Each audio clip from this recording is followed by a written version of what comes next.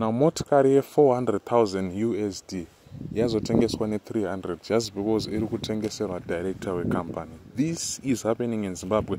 But before we go further into this story, ladies and gentlemen, thank you so much for tuning in. Thank you so much for the continued support. Kuona kwameta ma videos edu, ku like, ku comment, and share. If you are new on this channel, start to subscribe. Kindly subscribe to our YouTube channel and don't forget to tap on the notification bell so that every time we post an update, you don't miss any of the videos that we post, because we do videos each and every day.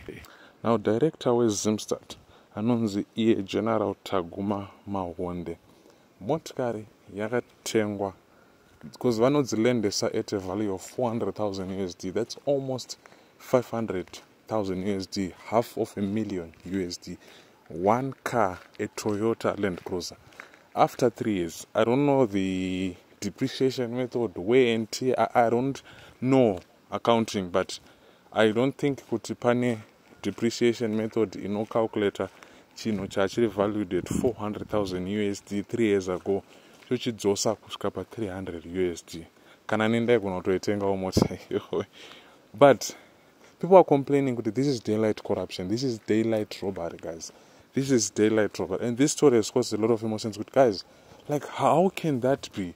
Motikari yangoshanda 3 years. And inenge isinganyanya ushanda foot. Because inenge ifamba tuma short distances. Inenge ichimaintainwa each and every day.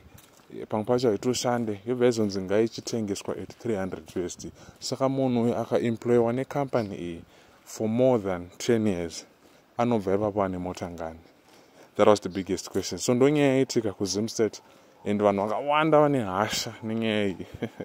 Kuti mota ye 400,000 yotengeswa ne 3 wire ma-US. Munhu wese ari kuteerera video ino ndoziva kuti mota yaungaisitoiafforda. Inyaya tinongoudzwa but tese tachitokwanisa kuitenga. So guys, please tell us what you think in the comment section about this particular issue. Thank you so much guys for tuning in to this channel today. Till we meet again in the next video.